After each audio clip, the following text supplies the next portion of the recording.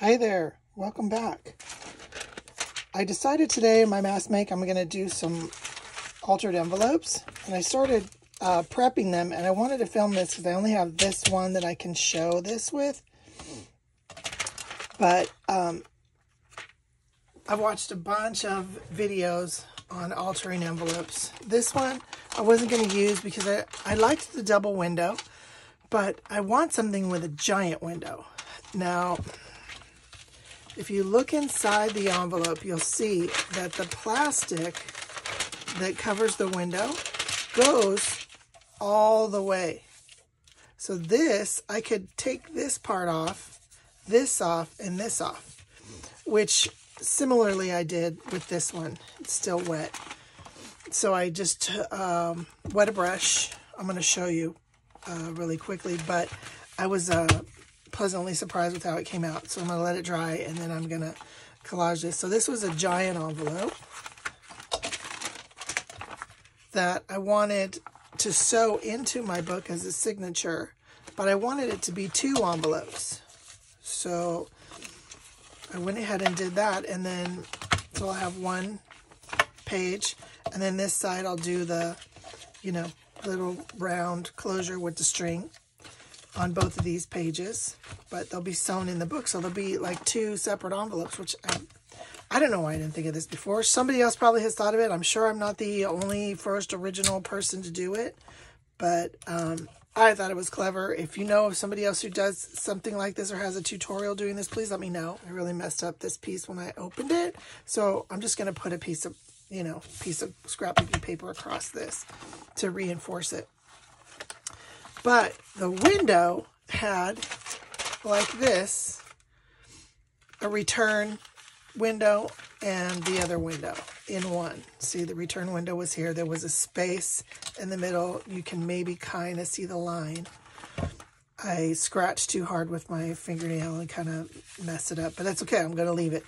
And I looked inside and I saw that the plastic was just as the size of the whole thing, and then this was just glued on.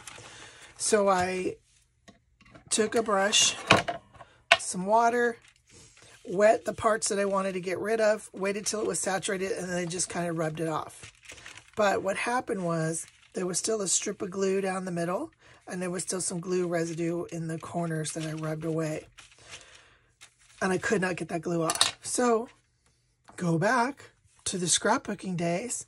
This stuff has saved my life so many times in scrapbooking when I would glue something down. It will not hurt the envelope. It doesn't even hurt photos. You can spray this directly on photos. It takes any gloopy stuff off at all. It's great. So I sprayed a little bit of this on the gloopy part, let it sit for a minute, and then I just gently rubbed with my finger. And now, let me show you. There's no more glue there. Bust out your old scrapbooking stuff. I know a lot of us were former scrapbookers or still do some scrapbooking, and we still have all the stuff that we had when we were scrapbooking. This Goo Gone stuff is amazing. I love it. So you see what I mean? This plastic goes all the way over the whole envelope. Now I want an envelope with a giant window. So I'm going to take all this extra white off.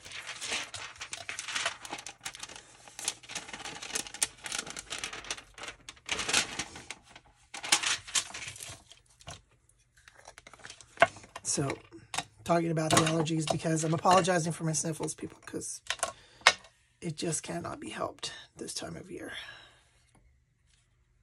Try to edit as many of them out as I can, but... Okay, so you need to get the whole thing wet, because this whole thing is glued down. Let's see, it kind of saturates there. You might have to come back and keep reapplying. This part is going to be really glued down. This is where the seam of glue was before. And I got impatient and I rubbed it away really quickly. I'm going to let it set for a little bit this time. I'm sure there are so many envelope tutorials out there. I'm sure someone else has done this too. It'll be easier to decorate this when I have it all flat. It'll be easier to put my paper on. Okay, so this is not glued down. This is where you can see where the glue is. Here, here, here, here, here. So these are not glued. So they're going to come away really quickly.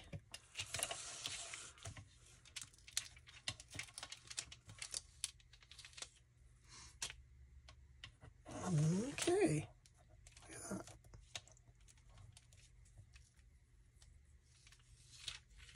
the paper comes right up, but the residual glue kind of stays there.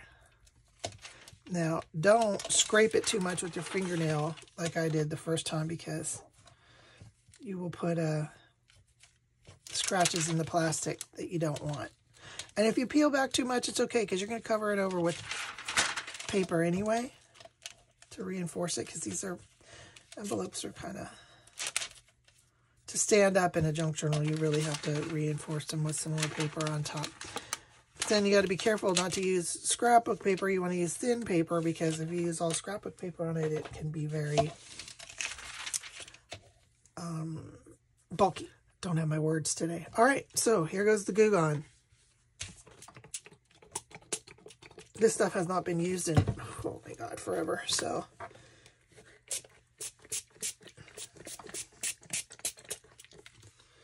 just let it sit for a minute. I'm actually going to make a template out of this somehow. I'll figure it out.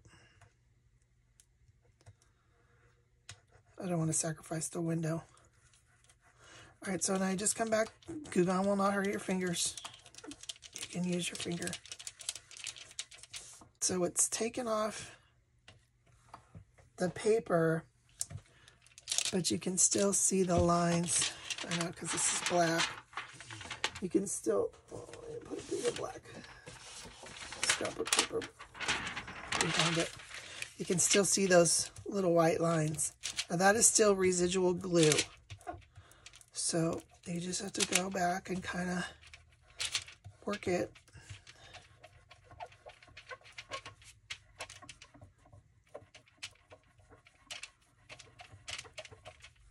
And if it's a little bit, you know, of a ghosted image, that's okay. I tried rubbing it with a wipe too. That tended to work a little better. You can see it's kind of rubbing it off. Just be careful not to. See, just by rubbing, takes it right off. Oh my God, I can't believe. I was like, when I did this, and when I did the first one, I was like, what do I have that will take that glue off? Because I don't want that glue there. I want it to be a clear, plain window. And then I was like, wait a minute. I just unpacked a bunch of my scrapbooking stuff that's been in storage for years. And I knew I brought it in. I knew I brought the Goo Gone in here. I was like, where did I put that stuff? And then it was the mad hunt for it here in the, those are crease in the plastic. It's a bummer. I'd find it in my studio so I could do it, but I'm so glad I found it, because look at that. It's like a freaking miracle. That stuff works great. I think it's the same kind of product that Citrusolve is, and I don't know if you've ever played with Citrusolve and done printing, where you put the Citrusolve on a magazine page and it dissolves the ink, and then you can go and make patterns in the ink and make really cool papers. All right, so there we go. One giant window envelope. I'm stoked about this. So I'm going to cover this, and then I'll glue this flap shut. I've been wanting for a long time to do a clear acetate tag, because, you know, you put your background paper in here that's pretty, you know, and then you put a tag over it and you don't see it. And I would like to do some kind of a clear something in there, right? So that it's interactive with what's in there. So I've got my background. I will have something on the acetate, and then this will layer over it. So it'll almost look kind of three-dimensional. I don't know. That's my plan. I don't know if it's going to work out or not, but I'm going to try it. These glue sticks, I mean, you can get them. This one I bought at a scrapbook store, but I go to Walmart. Sorry for all you people that don't have Walmart in other countries, but I go to Walmart here after school starts, in September, October-ish, and even now, in the clearance section, they have tons and tons of these glue sticks, and you get them for dirt cheap. I think I was buying 5 packs for 25 cents because they just want to get rid of them because they have an overabundance from all the back-to-school supplies. So I know school teachers probably do the same thing and they're hip to it. So, but I'm just sharing the idea out there for other people. If you like this kind of glue, this is mushy and messy, but it gets the job done. So now it's kind of flimsy because we've taken away the structure of the envelope, but it's going to get better here in a minute when I cover it. I know there's all kind of measurement thingies on here. Oh, there's inches on here. What? I never saw this. See, I pay attention to things. Sometimes I'm like, ding dong. All right, I'm going to do it 3/4 here. So 3/4 is going to be my border around. My little grandson has been, he figured out the beauty of the paper cutters. He's really into art. And boy, his stepmom said, ooh, he is all about the art. He just wants to cut paper and do art all day. I said, I know, he spends a lot of time with me out in my art room doing art. She goes, oh, that's why. So he discovered the paper cutter the other day. That and the punches, but he's not strong enough to make the punches work, so he gets frustrated. So I had to give him, copy paper that I had printed, some test prints and things on. I gave him that to use in the punches, and he was punching things out. And I go, when we left my room, I go, hey, you turkey, you left a big mess for you. I had to clean up. He goes, well, I'm done with my art. Now you have to clean it. I said, I don't think I have to clean it. I think you have to clean it. He's like, well, yeah. I'm not very good at that. It's like, it reminds me of his mother, because when she was little, her room was a mess. And I told her, you need to clean this. I just spent hours cleaning her room and organizing it. She went in there and it was hurricaned in like 10 minutes. And I was really upset. And I said, this is not nice. Mommy just spent a lot of time cleaning up this room. She's laying on her bed with her hands behind her head and her knee bent with her ankle crossed over. And she's like, Mom, I'm just not a cleaner. I was like, oh my gosh. The apple does not fall far from the tree. He is like his mama. But that just tickled me. The funny things you see, history repeating itself with your kids. It just, you can't help but laugh. It's so funny. My last video, when I did the mass make of the snippets, which now I remember, again, me and my memory, that it's not called snippets. They are called clusters. Okay? So for those that were cringing when I kept calling them snippets and they're really clusters, I'm sorry. What happens is, I don't know if anybody else has this issue. I'm sure other people do too. When you get into the create mode, you have a hard time talking. Oh, I remember. Okay, my last video, you could hear music, kid music in the background, because I've set up a little area for him in my studio. I used to have a bed, a queen-size bed in the back, and now we're going to actually turn that into a bedroom for him. That we have to cut a hole in the cottage that my studio is attached to and turn it into a bedroom for him. So the bed's gone and it's just open space back there. And I have a few bins that I'm storing some junk. But I said, let's make a Toby station. He says, okay. So he ran in his room and he got a rug and his favorite blanket. And comes running out. And says, okay, I got all the stuff for the Toby station. I said, all right, you can put whatever you want there. He goes, I want this and we're trying to get him to get rid of some stuffies because he's got a lot of stuffed animals, but no, apparently he's keeping them till he dies. He says, I'm keeping them forever and I'm not giving any to my baby cousin. I was like, okay. So I told his mom, I said, yeah, well, you don't want to share too good yet. He's got to learn. He's got only child syndrome. So we made the little Toby station, but he sat over there with my computer while I was recording the other day. watching his little shows. And then when I was watching the playback of my video, I can hear the little the little music in the background from his little TV show. So sometimes he's in here. Now he's gone to Dad's for the week, and he'll be back next week. But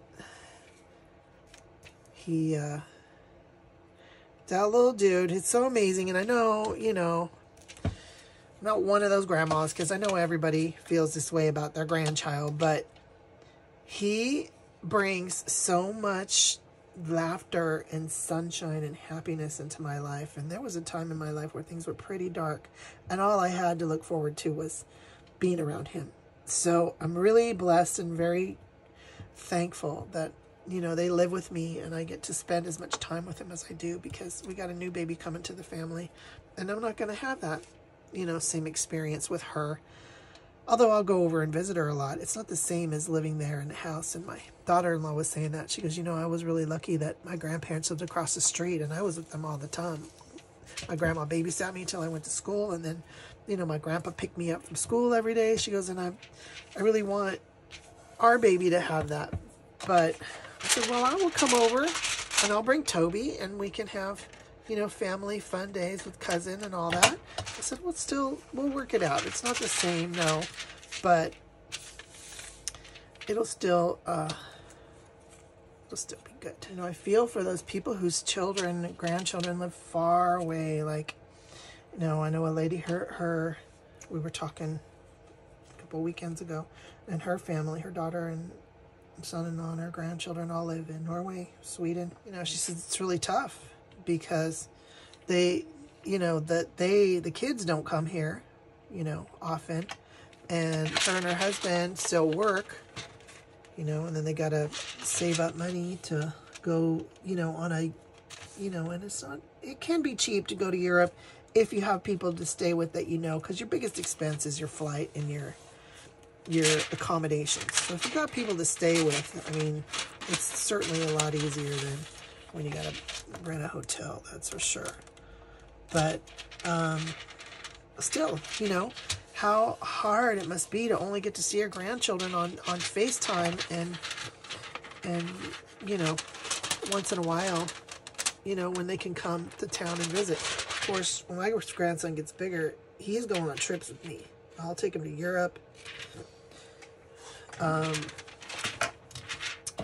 know, obviously I gotta make sure that it's cool with Dad and as well as Mom, but we're gonna have a good time. And he told me when I came back from Europe, he says, yeah, no more long trips. I said, why? He goes, no more. I said, but why? He goes, because I miss you too much. You can't go for a long time. Only for 2 sleeps. I said, well, I'm gonna go on more trips, bud, but I won't go as long. I won't take another 6-month trip, that's for sure. That was too long. I mean, I had a great time, but it was really hard on him. Here in our house, he's with me all the time because my daughter works long hours. And so he's my little sidekick. We do everything together. And he has discovered we have a place. I don't know if you have them where you are, but we have this place, Scandia, which is like a place where you can go do pee-wee golf and video games, and they have play structures, and he loves that place. And he always has an agenda. It's video games first. We're not going straight into play structure, because once he goes in there, he has to stay in there for a long time, and he wants to do the video games first. So we give him a budget, and we give him some money. We say, you put this on a card, and when the card is out of money, then you're all done with video games, and then we're going to go, you know, play in the play structure. So he's usually pretty good about it. I think I'm going to go ahead and glue that down, and I've got to make some, yeah, that's what we're going to do. I'm going to glue it down, and I'm just going to cover this whole sheet with this whole thing on the back with a piece of paper. But then how do I put it in how are we going to put it in? Okay. I got it. I have Sirius radio in my car because with my wine tours, when I go up in the mountains here in the Napa Valley, I don't always get reception. So I have Sirius radios because that, you know, satellite radio comes in everywhere. But I'm so tired of the cold and the freezing here that I'm listening to Jimmy Buffett radio all the time, Margaritaville radio. And it has inspired me to book a trip. So I'm going for 2 weeks to Mexico and a week to the Caribbean in April for I come home on my birthday, which is the 29th, because the baby shower for the new grandbaby is on the 30th. So I got to be home for that. So I'll fly home on my birthday so I can be here for the shower. But yes, I am looking forward to it. And I've been listening to all Jimmy Buffett music because it puts you in the vacation frame of mind. And you know how you get a song stuck in your head and you just can't stop singing it? Well, I got the song Fruitcakes stuck in my head. And I just want to bust out singing it while I'm here doing this. And probably not the best thing. You guys don't want to hear my singing. I've sang on here before, and I can sing. But the voice is a little rusty. And I'm going to have to, when I'm done filming, turn it on. Because, you know, I found the best way to get it out of your head is to play it really loud, sing along to it, rock out, and then you're done. And then you're on to a new song. But I must have dreamed that song last night in my dream, because I have soundtracks in my dream. And I wake up every morning with another song in my head. And I know it's because I probably dreamed it.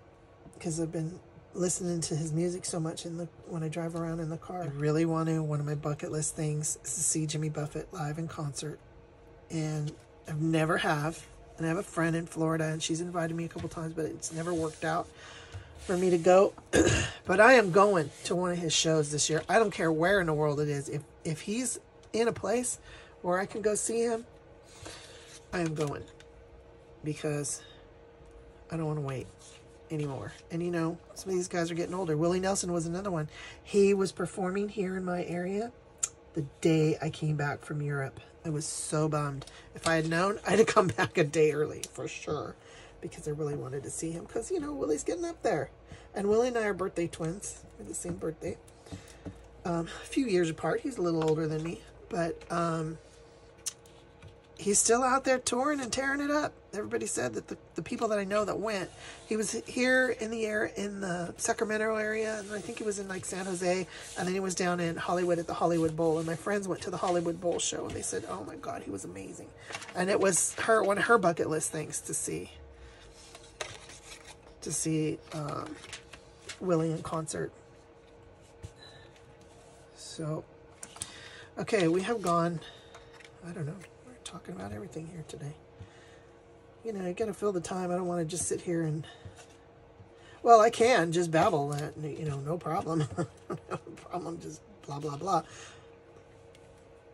But, you know, I go down the rabbit hole, literally, like Alice, and I'm lost. And it's like, what was I doing? Where was I? What was my husband used to call me Dory. Like Dory from Finding Dory, because I was like, oh yeah, that's great. What was I saying? Oh yeah, let's do that. Oh, what were we gonna do? It's like, oh my God, you're like Dory. It's been happening for a while. It's not just today. Then I'm gonna have to pause the camera, and I'm gonna have to hunt for some clear acetate big enough. I know I have some sheets of it to fit in this for a tag. So I finished collaging everything on. I took the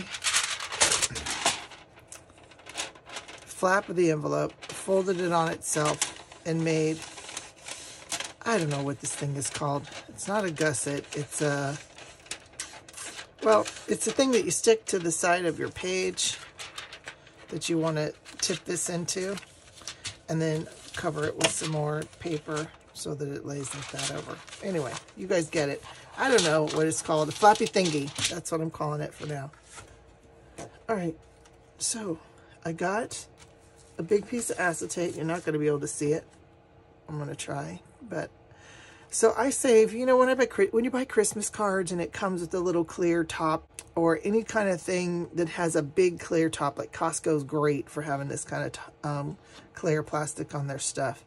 I save those pieces, I trim them down, and I put them in a big shoe box, like a boot box. And because I know that one day I had this idea to make an all acetate journal and do, you know, artwork on one side and artwork on the other side, but so that it kind of showed through and you could layer it like I'm going to do on this tag. Now, I don't know how it's going to work because I don't typically glue. I usually paint. I don't typically glue an image on the acetate, so I'm going to go ahead and kind of want to use her. And I put this, I want to put this at the bottom just to elongate the tag, because the acetate is short and I want the tag to fit in the window properly. Okay, moment of truth here.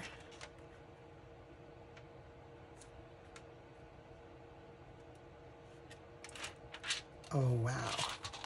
I love it. Can you guys see that? That is so, oh my gosh. I amaze myself sometimes with the things I come up with. And again, like I said, this is probably not a new idea. I'm sure other people have done this, but I'm really happy. I was going to snip this little, I don't know if you can see with the plastic and everything, but there's like a little 1/4 inch overhang here. But if I do that, this is the only bad thing when you work with glue. You get it on your stuff. I may have to come back here with some, after it dries, I may have to come back with some Goo Gone. Actually, Goo Gone, yesterday I was saying that it's from the scrapbook days. This actually wasn't the product that we used. The product that we used was called Undo, but it's basically the same stuff as Goo Gone. So if you use your liquid glue, be sparing, because it definitely gets on the acetate. Okay. Well, Karen was not thinking, because I can't, oh my gosh, I'm a dork. I can't use this to slide the tag in and out if this is attached to the page. Oh my God. So now I got to come back and undo this side. And I'll put it in, because it'll flip around this way in the tag. Oh gosh. It's going to have to be top loading.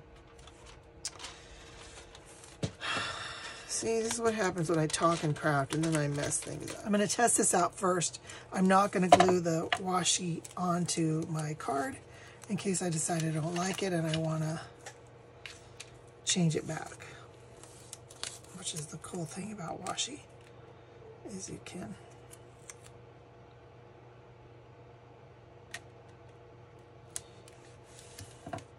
stick it down, unstick it, stick it down again, which is the beauty of it. But I always glue it down once I'm sure I'm going to place it.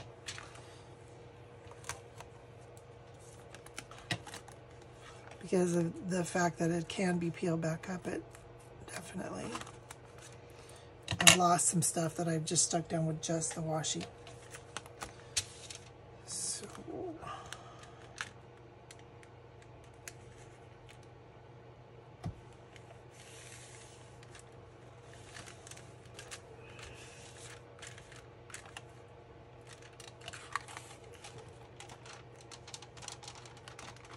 I have to work on this to get it bent, because she kind of flips forward. And I want to be careful not to, I can hear the glue popping. I don't mind. I'm just trying to get her to, there. I want her to lay flat. Okay, so we got that. I'm not going to reinforce this until I'm sure I want to do it. But I'm going to get another piece of Mylar, make another tag, and see how it looks later. I'm so stoked with how it turned out. I am going to go ahead and reinforce that because I like the way it looks. I did the other tag. You can see here. So it looks like this, which is, you know, floating city and a mountain and a but layered with the background that's already in there.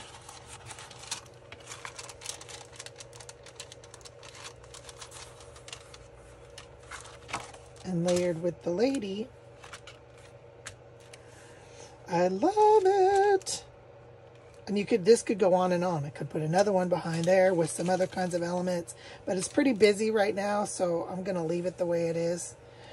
But I'm totally doing this again. This turned out way better than I thought it would. I did go ahead and make some other envelopes as well. I'll give you a quick peek of those. This little tuck one, stuck a little owl there like I said I was going to. Put some gears here in the front tuck. And this little tag here. And then some other ones where I, it's glued down now so you can't see, but I basically cut the window out of the other envelope, made the envelope out of the cardstock, and then just glued the window back in. That's a cheater way. And these two are done. I just have to sew the fabric on, make the flap, and embellish those. I'll show them to you when I have them in the journal finished. This one I liked. I had this piece of paper that had Big Ben on it, so we just went ahead and cut it as a tag to stick in there. And then some other random Tim Holtz scraps that I had. So sometimes I'll probably trace this off on a piece of cardstock because it's a nice envelope to have a template. This one was just coffee dyed paper. The window didn't come out, didn't look straight, so I put the little frame around it. And I'll probably put some of my little embellishments on there that I made. A cool map one that I had made previously to be an envelope, but I think it's just going to be, I think it's going to be a little booklet. I'm going to sew some note paper in there and then have this be, that I can stick it in the book like this. And it can be a notepad, but it can also be a cool map. More, I did a big mass make with all this Tim Holtz cardstock that I had, made a bunch of envelopes. Then I found them in my stash.